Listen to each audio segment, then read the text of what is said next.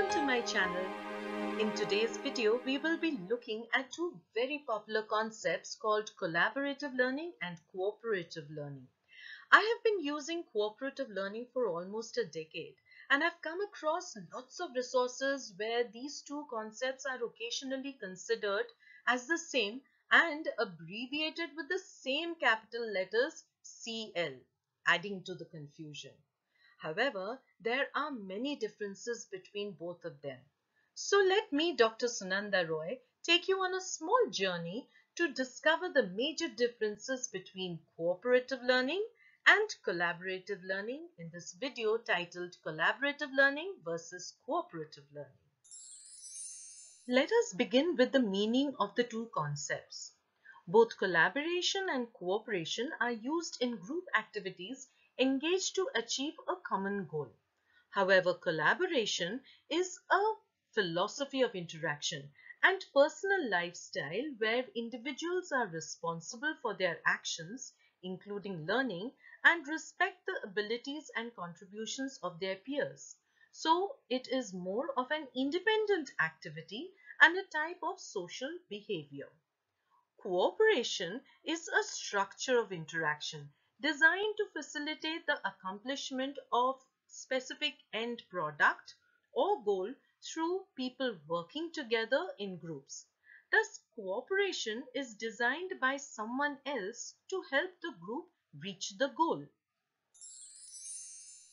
Now let's look at the origin of collaborative learning and cooperative learning. Both are the application of collaboration and cooperation in classroom teaching using group work. Though both these approaches have a common theoretical foundation, which is Lev Vygotsky's social constructivism theory, they were propounded in different continents. Over 200 years ago, George Jordan, professor of logic and philosophy at the University of Glasgow, designed the first known collaborative learning activity for his university students. So we can trace back the history of collaborative learning to Britain, that is, having British origin.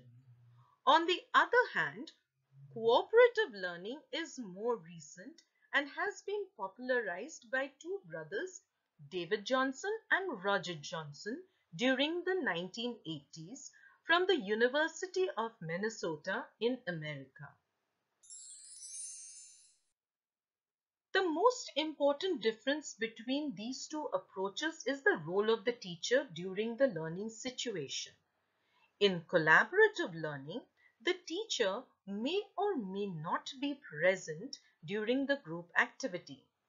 The teacher may be contacted by the students if they face any hurdles or to clear any doubts. It must be noted that collaborative learning may be done by students in the absence of the teacher also. For example, you may have come across a group of students or friends studying together in the library or in the canteen. They form their own groups, divide the tasks, discuss between themselves, and do the activity without the teacher giving any instructions. Many a times, these students may have the same level of abilities. Whereas in cooperative learning, the teacher guides the activity by declaring the activity, dividing the groups, or even by assigning roles to the group members. The groups here may have varied abilities. Therefore, the teacher is comparatively more active in cooperative learning as compared to in collaborative learning. Another difference is regarding who is responsible for the learning or takes onus of learning. Since collaborative learning is more student-centered, the obligation of learning lies with the students. The teacher may not be present to monitor the learning of the students. However, in cooperative learning, the responsibility lies with both the students and the teacher for the learning to take place. This is because the teacher is more active and monitors the learning situation during the cooperative learning activity. Hence, collaborative learning is mostly used for older and more matured students, and cooperative learning is mostly used in schools for younger learners. Although I must mention that in my experiences, even college level professors enjoy cooperative learning activities as learners. But yes, these two approaches differ regarding the responsibility of learning. The next difference is based on who does the evaluation of the learning. Just as the students are more independent during the learning activity in collaborative learning, they are the ones who evaluate the outcome of the learning activity. You may have observed a group of students rejoicing after an examination or completion of a group task successfully. This takes place in the absence of the teacher and even may not happen in the classroom. The teacher may not be even aware of such a learning activity taking place. Thus, evaluation in collaborative learning is often done by the students themselves. On the other hand, in cooperative learning, it is done by the teacher who evaluates the activity done by the various groups in the class. Thus, the product in cooperative learning is evaluated by the teacher. Another important difference between both is in the structure of the learning situation. Collaborative learning is informal, flexible, and less structured. It contains open-ended and complex tasks that have no one specific answer. Here, the teacher is not the class authority, but may act as a facilitator for the group action. So, the collaborative activity is voluntary for the students.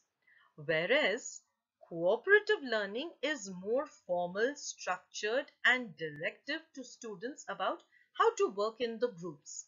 It involves students working together to reach a common goal under conditions laid down by the teacher. Hence, it is a compulsory activity for all the students who are there in the classroom. Dr. Spencer Kagan has come up with a number of such cooperative learning structures which are fun and can be done by teachers in the classrooms. It is said that cooperative learning cannot be successful without collaboration. This actually makes sense. Without wanting to interact or respect and share one's ideas with the group, how can group activity work? Hence, researchers have stated that collaborative learning is a wider term as compared to cooperative learning. So, these were the main differences between collaborative learning and cooperative learning, ranging from their meaning, origin, and role of students and teachers to its structures. While differentiating between collaborative learning and cooperative learning, I have tried to clear both the concepts also. You can visit these websites for further reading. Like in my earlier videos, the links will be given in the description box. To know more about cooperative learning, do watch my video on cooperative learning origin and concept, where I have discussed the elements of cooperative learning also. You will find the link in the description box and on the screen. Hoping you liked this video. Don't forget to like, share the video and subscribe to my channel. So until next time, thank you for watching the video and take care.